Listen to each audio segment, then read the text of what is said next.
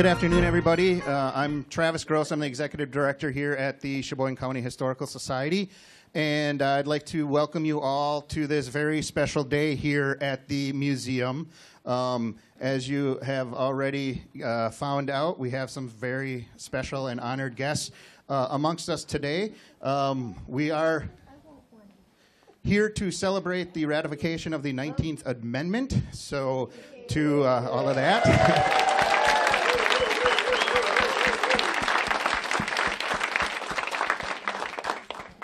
Arguably one of the best amendments to our U.S. Constitution.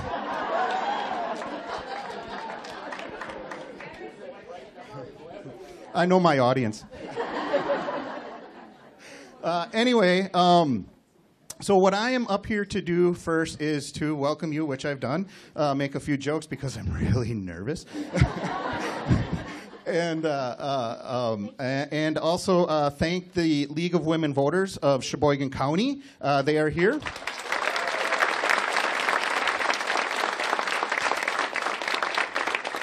Without their hard work and many members that are helping us out, we couldn't have pulled this day off without their help. So also, if you do have any questions about registering to vote, or if you need to register to vote, please visit their table out in the adjoining gallery, and they will be more than happy to help you out with that.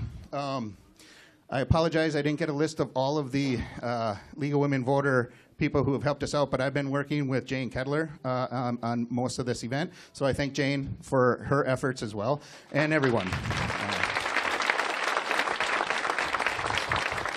So, I did make a few notes,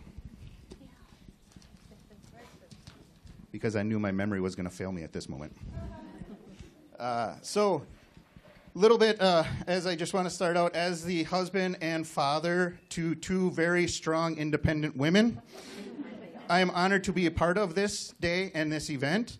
It was a long time coming, and I'm glad that it happened, primarily for my wife and my daughter.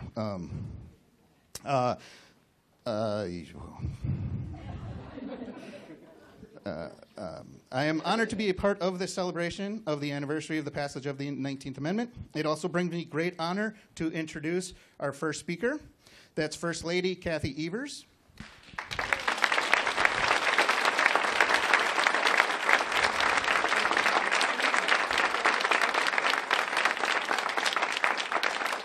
She is the chair of the Wisconsin 19th Amendment Centennial Celebration Committee, which was created by our Governor, Tony Evers, in April of last year.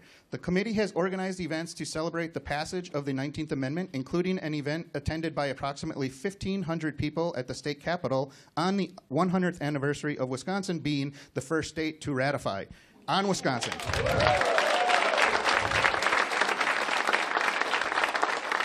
She has worked with the Wisconsin Historical Society and the State Department of Public Instruction to create educational activities and an educational toolkit for teachers and students about the importance of the suffrage movement and the ratification of the 19th Amendment, and is working to coordinate and promote events around the state to celebrate the final passage of the 19th Amendment, as well as women's leadership and activism more generally. First Lady Evers and her husband were both born in nearby Plymouth, Wisconsin, on Sheboygan County. So, may I introduce First Lady Cathy Evers.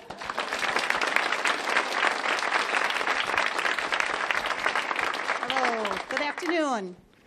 Thank you. Beautiful day out today, isn't it? So, yes, thank you for taking part of this day to come today. So, and I thank the Historical Society for asking me to be part of this terrific event with you, too. So, since April, I've had the pleasure of chairing the Wisconsin Suffrage Committee, celebrating the 100th anniversary of the ratification of the 19th Amendment. So, on this committee, it was a pleasure to work with a terrific group of women leaders across the state to celebrate the advancing of the women's suffrage movement forward. So, as you may already know, Wisconsin has a long history of working towards women's suffrage, and that started long before the passage of the 19th Amendment. So, and as a result of their hard work, Wisconsin became the first state to ratify the 19th Amendment back in June of 1919. I don't know if you know a little bit of the story with that. But it was a big battle between Wisconsin and Illinois, and Wisconsin won. So we found the shortcut, I think, to D.C. So that's what happened there. But we were the first, so that's just a great honor. And most of you already know, too, that the 19th Amendment was an incredibly important milestone, but it did not guarantee the right for all women to vote.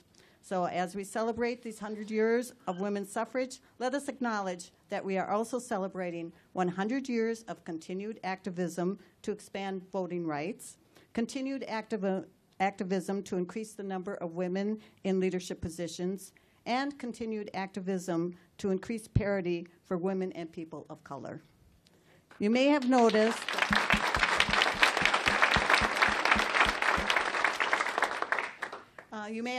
that I brought my husband along with me today. So since some of you might recognize him, I thought I'd better introduce him a little bit here.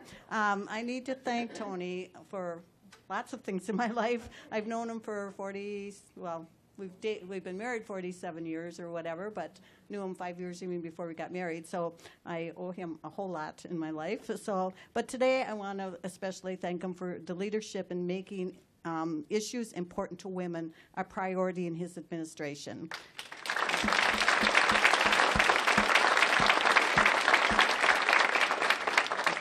And he is very good about joining me on some of these activities to help celebrate the women's suffrage movement. So thank you, Tony.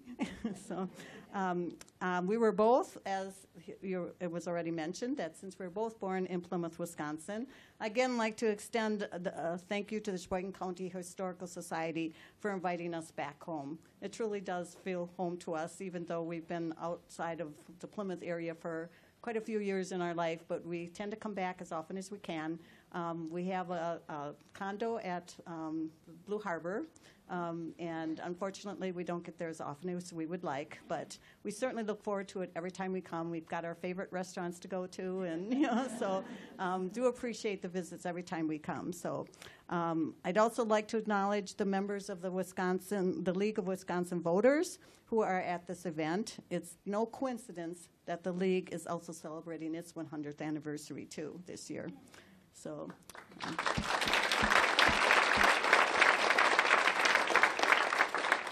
events like today are so important because they cause us to reflect on our history, the good and the bad. We have to talk about both, the success and failures, and the leadership of women and men in pushing for a better future.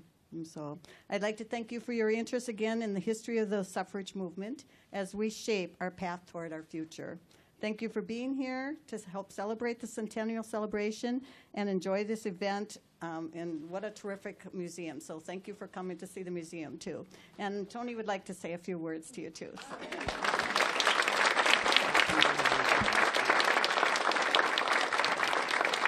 Hi, everybody. Thanks so much. I'm just a sideshow here today. But, it is great to have this opportunity. The Historical Society of Wisconsin and all the historical societies in various counties across the state have really done a great job as far as the organization and the background and the information they put out on it. So it's been a great year. I've been so pleased to have the executive order that I signed to create this year, celebrating us being number one. And, the Wisconsin League of Women Voters has done such a great job in all sorts of areas, and we need to continue supporting them because of the hard work they do to make sure that everybody can get a chance to vote no matter where you live, who you are, and that continues to be a problem all across the country. So, League, thank you so much. You continue to do a good job. Ooh, what an exciting day. Oh, my goodness.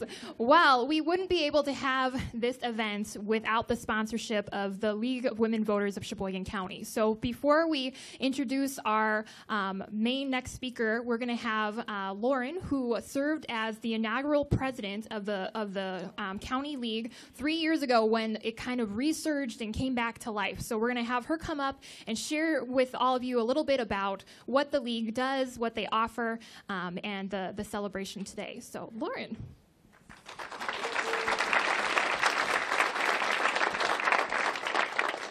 Good afternoon, everybody. Wow. I was sitting in the front row and didn't see how many of you there are. This is wonderful. If you're a member of the League currently, could you stand up, please?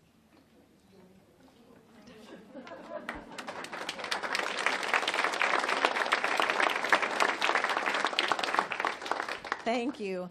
And if you want to be a member of the League, could you stand up, please? There we go. So, League of Women Voters is a 100-year-old, always nonpartisan organization.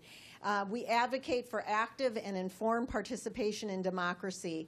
And one of the most important ways that we do that is our voter registration and access activities. Thankfully for the internet, it has made that job for us so much easier. So if you are not registered, or if maybe you've moved recently and you're not sure if you're on the rolls, or if you've read about the thousands of people that have been taken off the rolls, you can check easily to see if you are registered. You go to myvote.wi.gov, and if you forget that, we have these little cards that are on tables all over, and it will give you that URL. It's really an easy thing to do. In fact, our voter registration committee has actually gone into high schools, and they are registering 18-year-olds and teaching them how to do this, and then they register their friends when they turn 18. So it's a wonderful thing.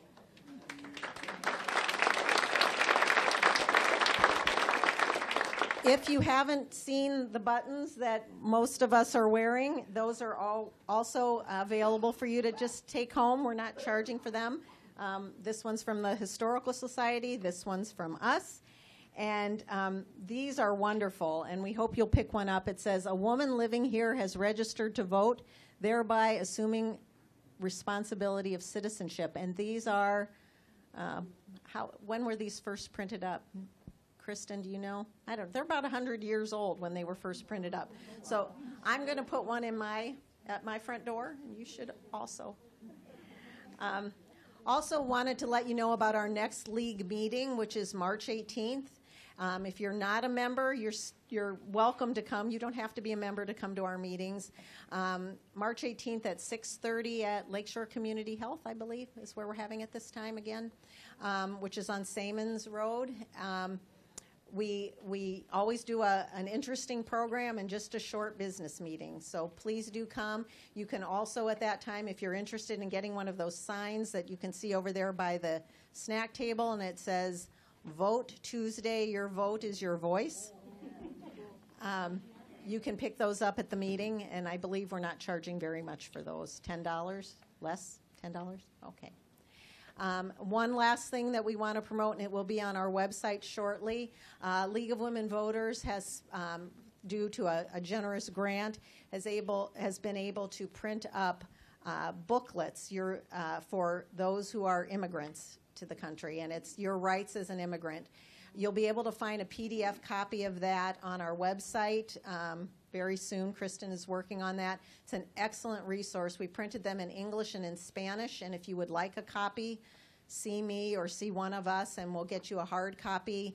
We're distributing them all over Manitowoc and Sheboygan counties, but we can get you a copy, or again, you can have a PDF. So without further ado, so happy to see all of you here, and hope that you will get involved with us as we get more and more involved in the county and voter registration and access efforts.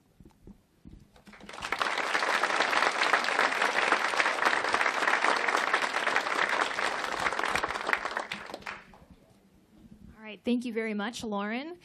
Well, now we are going to take a march through suffrage history. So, and as you can see, I am appropriately addressed for this discussion, this lecture. Although I will admit my shoes kind of pinch a little bit, so that's the downside.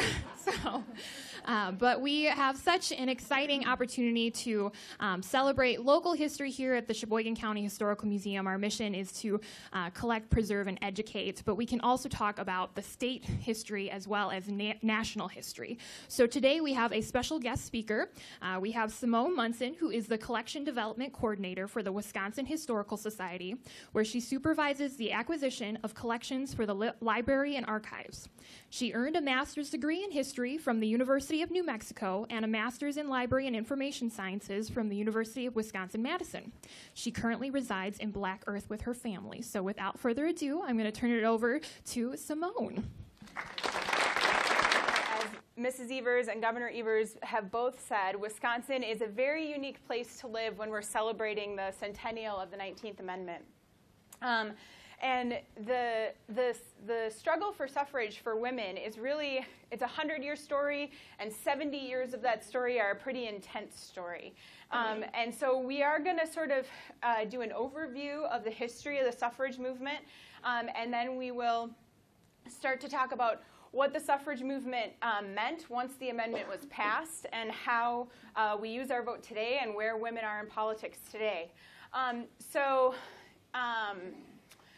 I always love this quote from Abigail Adams. So people often ask us, when did the suffrage movement start? They want to know when the beginning was. Well, women have always been advocating for more rights, whether it's suffrage or in any other sphere of sort of humanity, really. But Abigail Adams is a great example of how, from the foundations of our country, we were asking for the right to vote, for asking for women to be more actively involved in politics. And she said, when she was writing back and forth to her husband, when he went up to Philadelphia to help draft the Constitution, I desire you would remember the ladies and be more generous and fable to them than your ancestors. If you jump down to the bottom, he says that if they forget the women, then we are determined to foment a rebellion. And so she really strongly advocates for her husband to remember the women, whether that be in suffrage or in any other zone of political rights. But our forefathers didn't heed her advice. So then we jump forward in time a little bit. Between the 1790s and 1848, there are various women who are fighting for the right to vote in various places. But what we sort of think of as the beginning of the modern women's suffrage movement really begins in 1848 at the Seneca Falls Convention. The Seneca Falls Convention was held in Seneca Falls, New York. It was 2 days of speaking. On the first day of speaking and debate, it was only women who were invited to attend. So women from all over intellectual society of New York and the East Coast came to Seneca Falls to participate in these debates and discussions, and thinking about what women wanted, what they thought was appropriate for roles of women in society, and how they could accomplish those things, right? And then the second day, they opened the day to men as well, because they knew that they weren't going to be successful in getting the right to vote if they couldn't convince men that it was also important, because men controlled our government at the time. In 1848, the women's suffrage movement was very, very closely aligned with the abolitionist movement. Frederick Douglass was invited to attend the Seneca Falls Convention, and a lot of the arguments and discussion that's had in those 2 days of speaking are about the alignment of the suffrage movement. They didn't really call it that, but the suffrage movement and the abolitionist movement, okay? So how can we all work together to accomplish both of these goals? And that is important because for a very long time, from the 1840s up through the Civil War in the 1860s, oftentimes these two movements are thought of together. And they're very often thought of in these abolitionist states like New York and Massachusetts. So the names that kind of ring most true from the Seneca Falls Convention are Elizabeth Cady Stanton and Susan B. Anthony. Now, Susan B. Anthony didn't actually attend the Seneca Falls Convention. She was too young, but her mother and her sister did. And it's really from this convention and then in the years that follow that Elizabeth Cady Stanton and Susan B. Anthony do become close friends, and they're very much aligned in their vision of the suffrage movement. They are both fairly affluent women. They have money that they can invest and spend. They have patrons who support the movement that they are trying to accomplish. And so these two women do things like publish pamphlets of the speeches that they give. They go on speaking tours, and they try to speak to large groups, probably like this one, to convince them that women's suffrage is important and that this is something that we should all be working towards. And they also do things like start a newspaper. And I'll talk about newspapers a little bit more later. But really what they're trying to do is they're trying to spread the word, and they're trying to figure out how they can convince people in different states to support this movement. So one of the things that we need to think about, and that Governor and Mrs. Evers mentioned in their remarks, is who is this a movement for? And I started by saying that the Seneca Falls Convention very much aligned the suffrage movement with the abolitionist movement. But this is a pretty long movement, right? So 1848 all the way up to 1920. And we don't actually see alignment with the abolitionist movement or African American civil rights after the Civil War for the entirety of the movement. And there are sort of splinters and things that happen.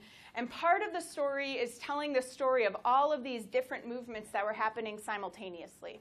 So one thing that it is important to acknowledge is that for the majority of time of the suffrage movement, we are talking specifically about the right for white women to vote. We're not necessarily talking about the right for African American women to vote. And that was one of the splinters within the suffrage movement. So African American suffrage there are women fighting for African American suffrage right alongside some of these big movers and shakers that are trying to fight for white women's suffrage, but they're having a much harder time of it. So we have women like Sojourner Truth and Mary Church Terrell, Ida B. Wells, Frances E.W. Harper, who are African American women who are all trying to progress their movement at the exact same time that these white women's suffrage groups are also trying to spread their movement.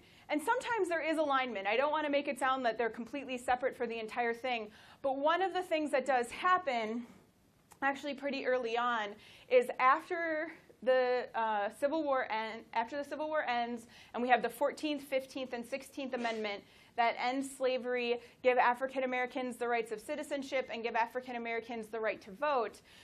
Susan B. Anthony and Elizabeth Cady Stanton actually split with the mainstream on their support for those amendments.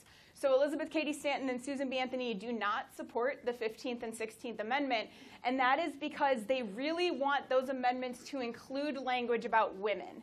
And they don't include language about women, so they decide that they can't support the amendment, right? So they kind of come down on the wrong side of history when it comes to what we think those amendments stand for. And their rationale at the time was that they don't include women, so I'm not going to support it because we think it's really important for them to support women. But it is a great example about how the movement for African American suffrage and women's suffrage begin to diverge after the Civil War. So, you decide that you want women's suffrage, and you got to get organized, right? Because getting organized and figuring out how you're going to propel this movement forward is what's going to get action to take place. And you have to remember that this is the 19th century, so we don't have the internet, and we don't have computers, and we don't have television, and we don't have radio. We don't even have the telegraph for most of it, or part of it. And so we have to spread information in a different way. And so what ends up happening is you have women that organize through the women's clubs movement. So the Wisconsin Women's Suffrage Association was founded in 1869 by a woman named Laura Ross Walcott, who invites Susan B. Anthony and some speakers to come to Wisconsin in 1867. They give speeches in Madison and Milwaukee, and when they leave, the WWSA is sort of founded and coalesces as a group that's going to fight for women's suffrage. So they're focusing primarily on issues of temperance and suffrage, and these groups also criticize the state for women's property rights, which are pretty interpreted narrowly by the court, and they're also just trying to fight for sort of like welfare systems that women were sort of allowed to partake in. So things regarding children, things regarding prison reform, and education were the most common things that women were kind of allowed to have an opinion on when it comes to politics. So those are kind of the things that they kind of engage with the most. And the way that they do this is by forming their clubs, right? It's an uphill battle. They're forming their clubs, they're forming their groups, and I think this slide shows some of the different groups. So there's lots of different groups all over the place. So there's the Wisconsin Women's Suffrage Association, the Wisconsin Suffrage Association, the National Association of Colored Women's Clubs, the National Women's Suffrage Association, the National American Suffrage Association. So you can see that there's lots of different groups, and they all have close to the same name, but they're slightly different. And if you would have been living in the 19th century, you may have known the difference between all of these groups because they all had a slightly different political bend. Or I'm going to talk a little bit in a few minutes about all the different strategies that were in place trying to get suffrage. Because while all of these groups agreed that women should have the right to vote, they didn't necessarily agree on what that right meant, and they also didn't necessarily agree on the best strategy to win, to get there, right? So they all had different strategies. So it's an uphill battle. So how are we gonna figure this out? So one of the things that I mentioned already is the importance of spreading information. And the newspaper becomes the primary vehicle for spreading information in the 19th century. So this is a picture of Lucy Stone and Alice Stone Blackwell.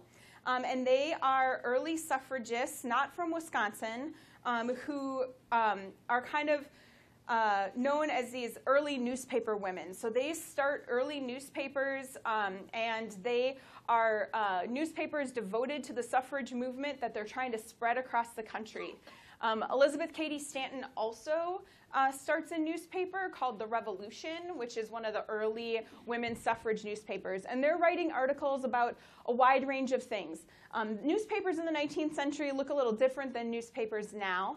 They do include news items and advertisements, but they also tended to include more things like poetry, literature, more opinion pieces. So you would have seen lots of speeches reprinted in the newspaper or people writing letters to the editor. Well-known figures might write an article about their particular perspective on a particular issue. So there's these women all over the country that are trying to get these newspapers printed. In Wisconsin, our best example of this is Theodora Winton Yeomans. Theodora is probably one of the best-known suffragists in Wisconsin, partially because of this picture, which gets used a lot. But she was from the Waukesha area. She wrote for the Waukesha Freeman, and she's one of the first female journalists in Wisconsin that's not writing for an exclusively female paper, which is one of the things that makes her kind of interesting. So she begins writing for the Freeman in the 1890s, and at first she's kind of relegated to covering topics that were sort of appropriate for women. So women's issues, those things that I mentioned before, things like education and domestic life. She was able to write a few things about travel as well. But then in the 20th century, she starts writing a column completely devoted to suffrage. So she's writing a suffrage column in the Waukesha Freeman, and really her suffrage columns are some of the best history that we have for how the suffrage movement was progressing in Wisconsin and what the issues were, because she had this weekly column that she was writing every week about what was happening in the movement, and so we get a good sense of what the temperature was in Wisconsin and how people felt about this issue from her writings. She's also a leader in the women's club movement. She was elected to be district president of the Waukesha Women's Club, and she was on the Wisconsin Federation of Women's Clubs in 1896 through 1898. And then as we move into the 20th century, she is able to serve on some political boards as well, because she, as a journalist, she kind of catches the attention of the governor, and she's able to be appointed to some of these early political boards, representing women on those. So you've heard me mention temperance a couple of times, maybe. So the temperance movement is an important, like the abolitionist movement is aligning with the suffrage movement in the 1840s through the 1860s. We see the temperance movement align with the women's suffrage movement beginning in the 1880s, really. And so the temperance movement is the idea that we should limit or more strongly regulate or eliminate the consumption of alcohol.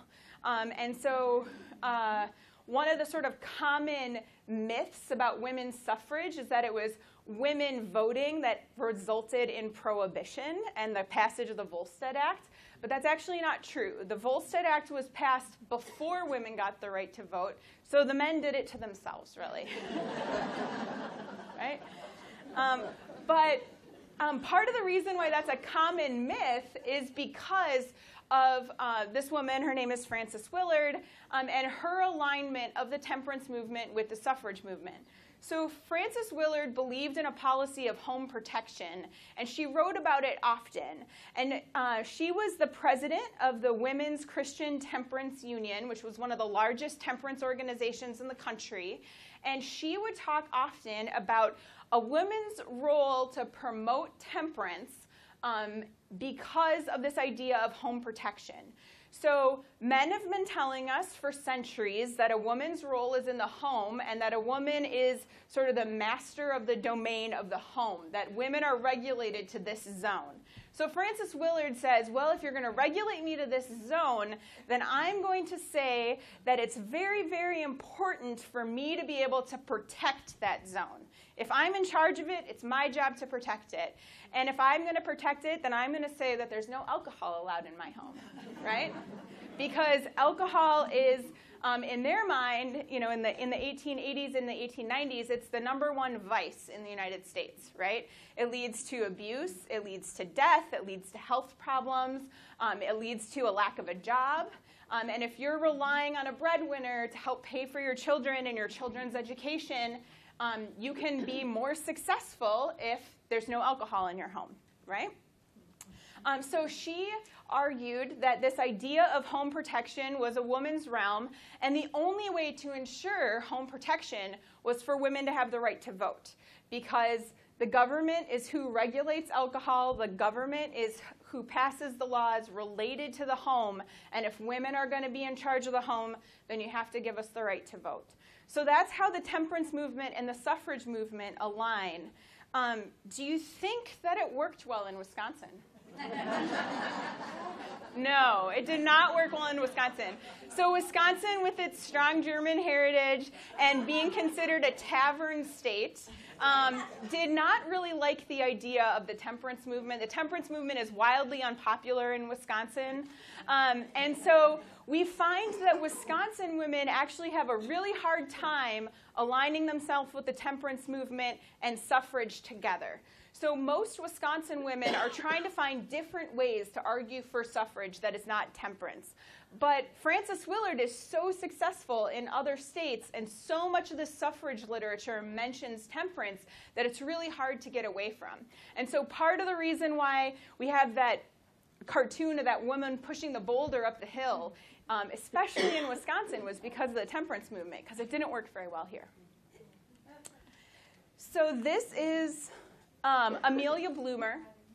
Amelia Bloomer is one that I like to mention because we talk about all the different ways, the different strategies, the different things that, that people thought suffrage meant. So some women thought that women's suffrage was talking about the right for all women to vote. Some people thought it was only white women to vote. Some people were interested more broadly in gender reform, and Amelia Bloomer is one of those people. Amelia Bloomer invents the bloomers.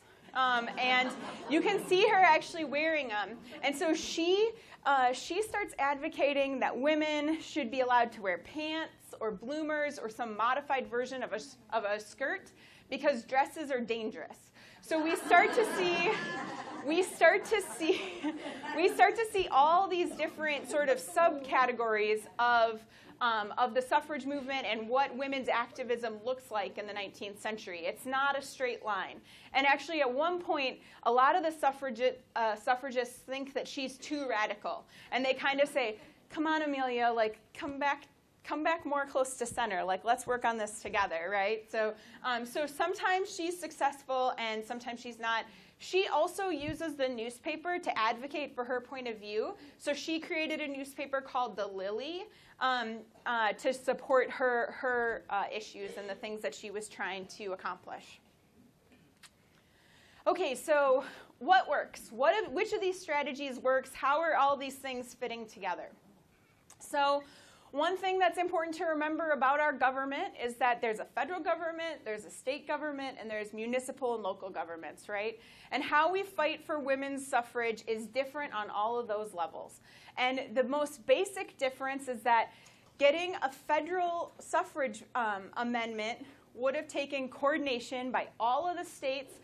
You have to get the amendment through the legislative body, and then it has to go to the states to be ratified, and 36 states have to ratify the amendment in order for it to become added to our Constitution. That's a really big thing to do. It's not easy. So what the women of the United States decide to do is they decide to start at the state and municipal level. And so between the 1830s and the 1900, the early 1900s, we have what we call the state-by-state movement, which is where women locally are working to get state suffrage or partial suffrage. So the first state to actually grant women any suffrage at all is Kentucky. In 1838, Kentucky allows women to vote in school elections. So that is all. They're only allowed to vote in school, things related to school matters like school boards and things like that. But the real first accomplishment, and the one that people often cite, is Wyoming. So Wyoming in 1869 writes into their constitution that women can have the right to vote at the state level. So state, local, and municipal elections women can vote in. They actually write it into their constitution when they go from being a territory to being a state.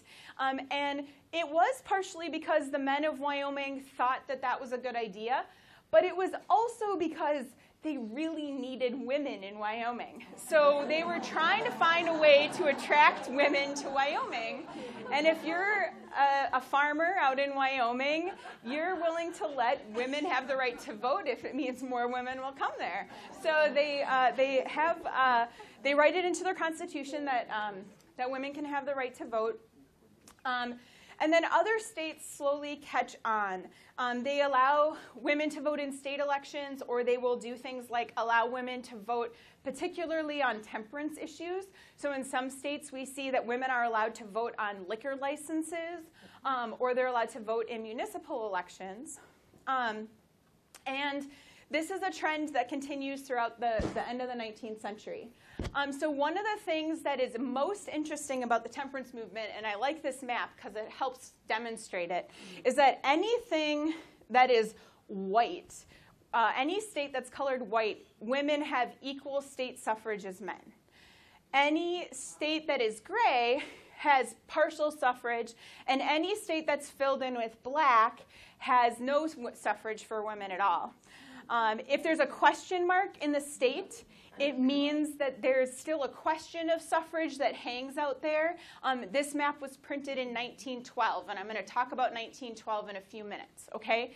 So one of the trends that you can see with this map is that this is a political movement that is successful in the West and not successful in the East, which is the opposite of how we often think of political movements in the United States, right? And actually, it's the opposite of how I started my talk. I started my talk talking about New York and Seneca Falls and Boston. But those states actually, there's a lot of hardline men in those states that are not willing to budge on where they stand politically. And so those states actually have some of the hardest sort of battleground areas to try and get women's rights. They're successful in some ways, like those municipal elections or partial suffrage is granted in some of those states. But for most states, we only see the western states successfully allowing women to vote in all state elections. So that's one thing that makes the suffrage movement unique, is that it's a west moving east kind of movement. So how does this fit into Wisconsin? So you can look at that map. You see Wisconsin is gray, and Wisconsin has a question mark. And so I'm going to talk about those things next. So the first real test that we get is in 1887, or in 1886, Wisconsin passes a referendum that allows women to vote in elections in school matters. But the legislature didn't do a very good job of writing the referendum, and so it's very unclear what school matters means.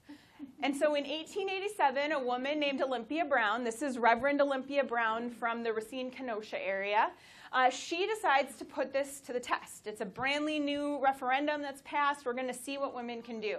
And she decides that you say we can vote in school matters. Well, the school board obviously has a connection to school matters. But, you know, the mayor of my town makes a lot of decisions about school matters.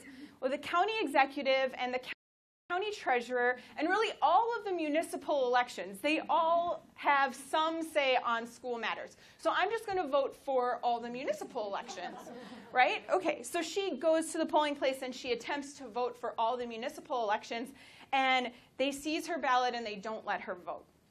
And she has to take her case to the Wisconsin Supreme Court. And so she takes her case to the Supreme Court, and the Wisconsin Supreme Court says, yeah, we didn't think this through very well, and you can't vote. You can't vote because there's lots of problems. One, we need to define what school matters is. And two, we're going to have to print a completely separate ballot for the women, because right now we're only printing one ballot, and voting is anonymous. And if I hand you the ballot and then you turn it in, how do I know you didn't vote for president? You know? So they have all these problems that they have to fix. And so she loses her case to the Wisconsin Supreme Court, and women are effectively not allowed to vote for a very long time, because it takes until around 1900 or 1901, so from 1887 all the way up to 1901, before the legislature fixes the problem and women are actually able to vote in school matters. So we take a step forward and then we take a big step back in Wisconsin, right? So they're trying to sort of figure this out. And then at the exact same time that they're trying to do some of this stuff, Wisconsin is trying to get a statewide referenda passed. So there's lots of different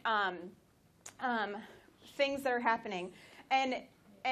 So this is another national figure. This is Victoria Woodhull. Victoria Woodhull was the first woman to try and run for president. She is not from Wisconsin, but she also she tries to run with an African-American running mate.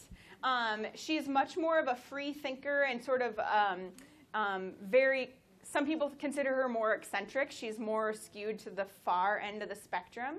She has a very radical publication, and in 1870, her and her sister start a publication in Tennessee called Woodhull and Kelfin's Weekly. The publication gave the sisters a place to express their ideas on social reforms, including women's suffrage, birth control, and free love. And the journal was also the first to publish Karl Marx's Communist Manifesto. So you can see how it's a very extreme publication, right? She was a strong supporter of women's rights, and she often spoke publicly on behalf of women's suffrage. And so she sought to be more politically active and have involvement in politics. But she was very harshly treated by mainstream politicians and the media.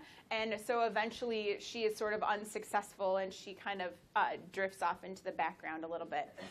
But these are all the different movements that are happening. We often call from the failed Olympia Brown's failed attempt to vote up until 1910 are kind of considered the doldrums of the suffrage movement, where there's these women that are really trying to get things done, but they're not getting a lot of traction.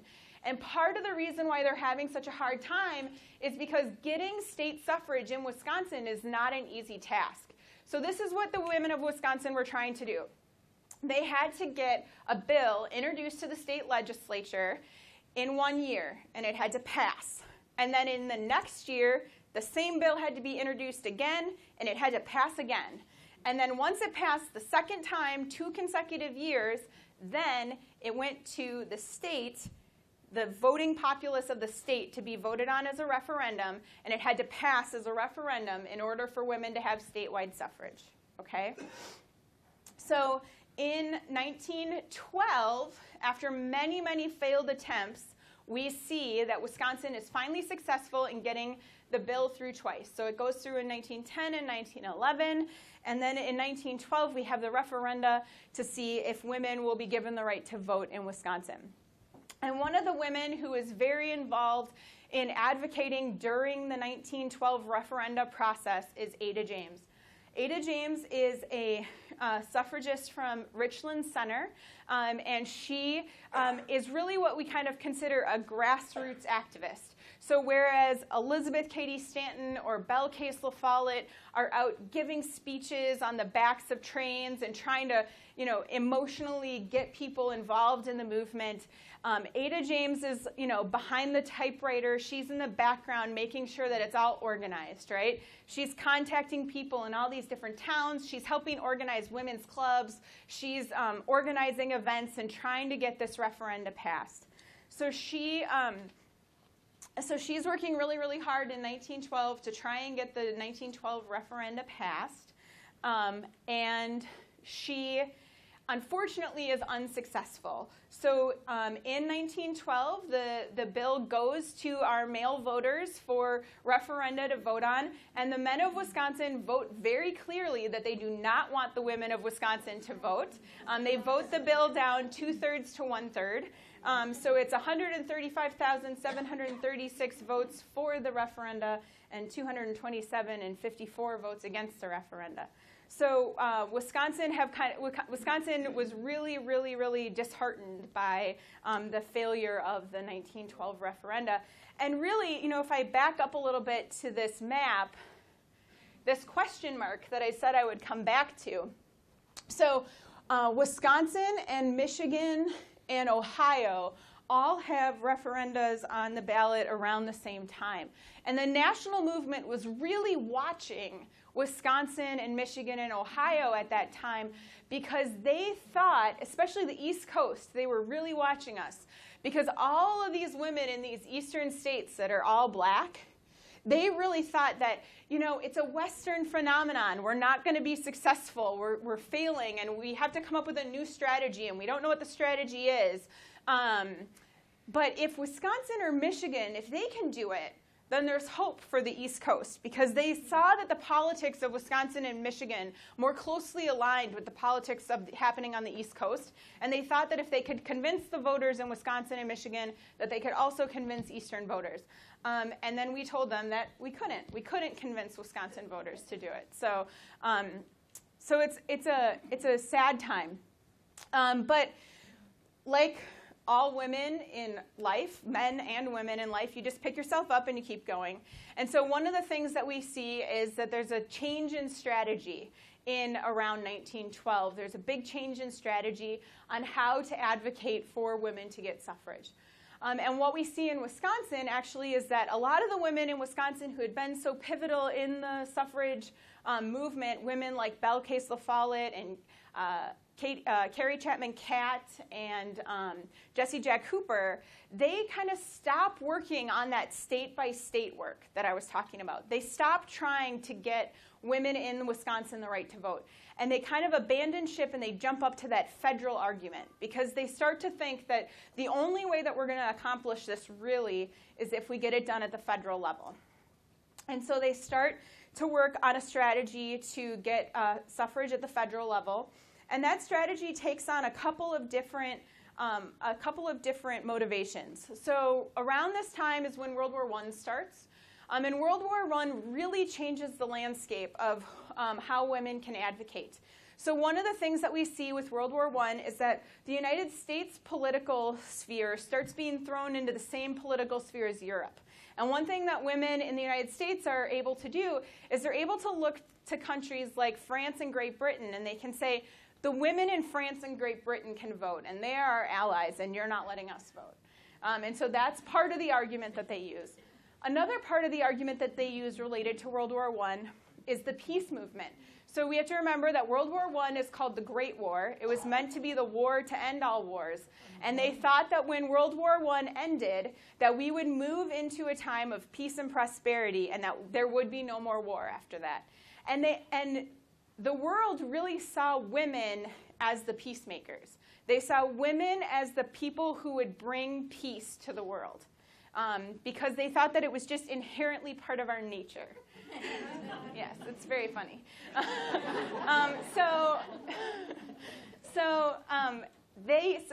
Some countries and some areas successfully use that argument to give women suffrage. And so we see a lot of these organizations like the Peace and Equality League, are formed. And these are women's organizations that are centered around the idea of peace and equality working together. And it's one of the things that eventually leads to the formation of the UN, right? Is these tenets and ideas of peace and equality eventually are sort of built into the policies and the foundation of the United Nations. So that's really important. The other strategy that World War I brings out is this idea that all the men are over fighting, right? It's this classic kind of, we call it the Rosie the Riveter in World War II, but it's the same idea in World War I. All the men are off fighting, and who did you leave behind to, run the factories and man the farm and raise the children and make sure that everything was still happening? All the women are in the United States. And so what they do is they start to say that you would not successfully be winning this war if it wasn't for the women of the United States. And you think that women can stay out of this political sphere. You think that the domestic sphere and the political sphere are two separate things, but they're not. They cross over in lots of ways, and you wouldn't be winning this war if it wasn't for the women of the United States. So we have women like Alice Paul, who helps to organize women around this idea of our role in World War I. So Alice Paul and Carrie Chapman Catt, who is a Wisconsinite, work really closely together to kind of come up with this strategy of aligning the women's clubs across the United States to all get behind this idea of war work and women's suffrage all go together, okay? And they start organizing these massive rallies where women show up and they wear their sashes and they wear yellow and they wear white and they march down Pennsylvania Avenue in 1913 to tell the president that, when are you going to vote on suffrage? We want a vote on suffrage. And Teddy Roosevelt is the first presidential campaign earlier to run on a pro-suffrage platform. But President Wilson wins the presidency on an anti-suffrage platform. So we have to convince President Wilson of this idea that women's role in World War I is important enough to support suffrage. So Alice Paul is the main organizer of what we call these silent sentinels. So these are women who, in January of 1917, there were 1,000 of these, what they called silent sentinels. They began an 18-month picket outside the White House. They would stand at the gates with signs that says, "Mr. President, how long must we wait for liberty?" They endured verbal and physical attacks. They were arrested. Some of them went on a hunger strike. They threatened to put them in insane asylums and things along those lines for these marches. But eventually, they are successful. So this is Alice Paul. And eventually, they successfully use this World War I argument to get women the right to vote. So they change President Wilson's mind. In September of 1918, he says, "I regard the concurrence of the Senate in the constitutional amendment proposing the extension of suffrage to women as vitally essential to the successful prosecution of the great war of humanity in which we are engaged." President Wilson changes his mind, and he puts forward the amendment for women to have the right to vote. So there's Carrie Chapman Catt. So she was very closely aligned with Alice Paul on this strategy of aligning the movement with World War I, and she is sometimes called the coming up with the successful plan. She's often given credit for coming up with the successful plan. Okay, so the president sends the bill to the legislature. In May of 1919, Congress votes. And it gets sent to the states in June. So Governor and Mrs. Evers alluded to the fact that Wisconsin was the first state to ratify. You need 36 states for the proposed amendment to become an amendment to the Constitution. And as it so happened, it was a budget year, so Wisconsin's legislature was in session overtime that year because they hadn't come up with a budget. Some things never change, right?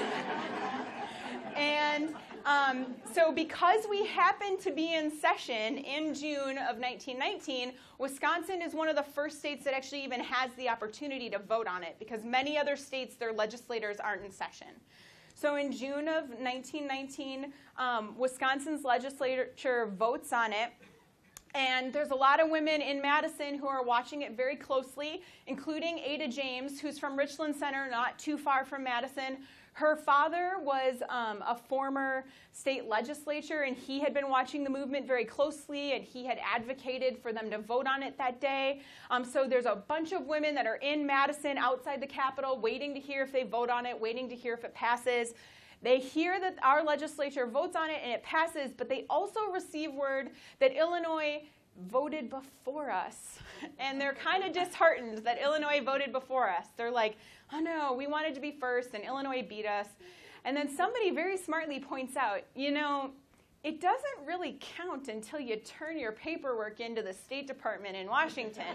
So if we can get our guy there first, we're first.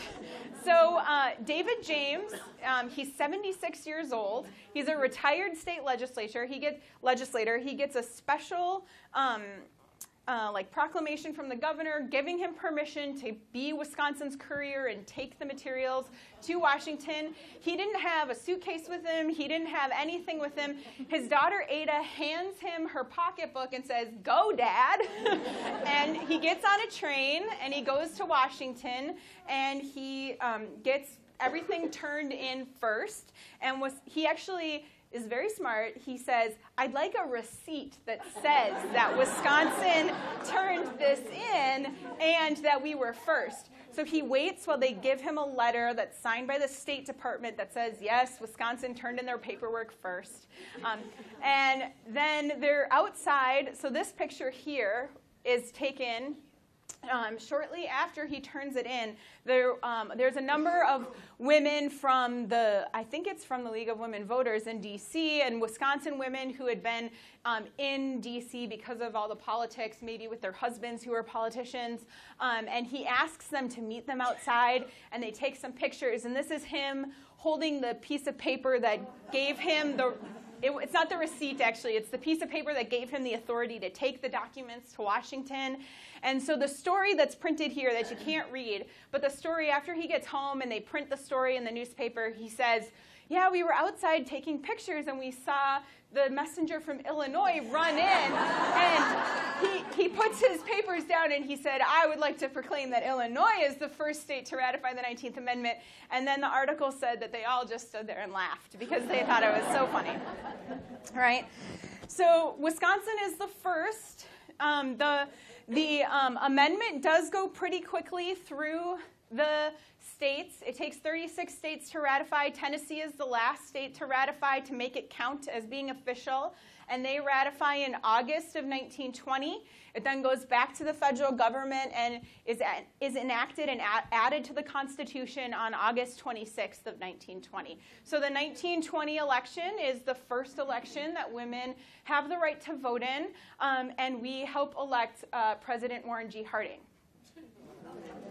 For what it's worth. So that's me. So this summer, we held a big event in Madison. Governor and Mrs. Evers were there to help us kick off our centennial year of celebrating the women's suffrage movement. This is Wisconsin's copy of the 19th Amendment. So every state was issued a copy of the amendment so that we would have the official language to vote on. We brought the document to the Capitol, and there was a day of speakers and celebration in June. And we're hoping that there will be another big day of celebration across the state in August to help us celebrate women getting the right to vote. So one of the things that comes out of this movement, right, is we have these women who have been organizing and getting things done for 70 years, right, trying to accomplish this goal. And one of the things that comes out and becomes very obvious as more states start to ratify the amendment is, what are we going to do now? We're going to have the right to vote, so what are we going to do now? And so we have the foundation of the League of Women Voters, and that is founded it's 1920 or 1921 that the League of Women Voters is founded, and they're promoting education across voter education across the country, trying to get women to the polls and know what voting means, know how voting works, and making sure that they know what their right is. And then we also have the Equal Rights Amendment, which is introduced in 1921 and has recently made the news again. So the Equal Rights Amendment was first introduced in 1921. Wisconsin is the 15th state to ratify the Equal Rights Amendment. We ratify it in 1972, I believe. But Wisconsin is one of the first states to come up with a state equal rights amendment. And we passed our state-level equal rights amendment in 1921, shortly after the amendment was introduced. And so these are Wisconsin women at a women's rights rally that says, Wisconsin, the first state to have equal rights, because we're the first state to pass our state-level equal rights amendment. And then, like we were talking about earlier, and like Governor and Mrs. Evers mentioned, it is important to realize that the suffrage amendment does not give everyone in our country the right to vote. So there are still lots of groups that are left out of voting. Native American women aren't guaranteed the right to vote until 1924 with the Indian Citizenship Rights Act. And a lot of African American women are not given the right to vote until 1965 with the Voting Rights Act of 1965.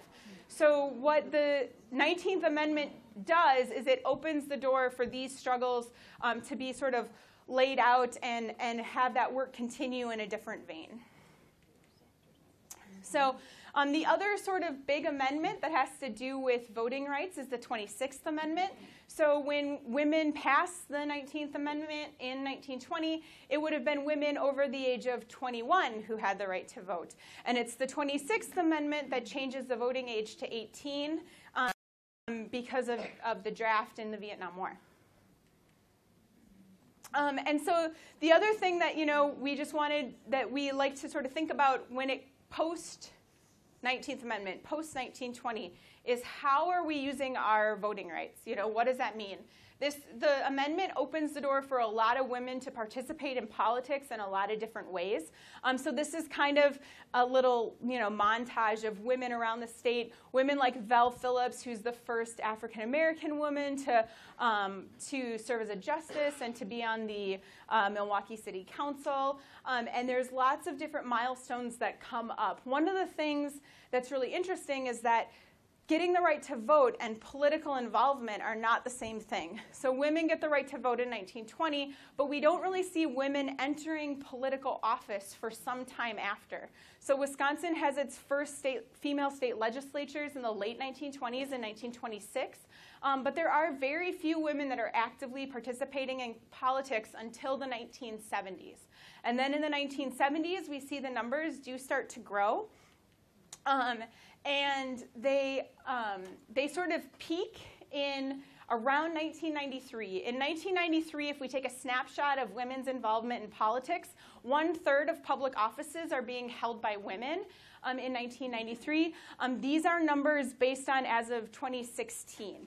So women make up 51% of the population, but we make up between 25 and 30% of government, depending on what level of government we're talking about.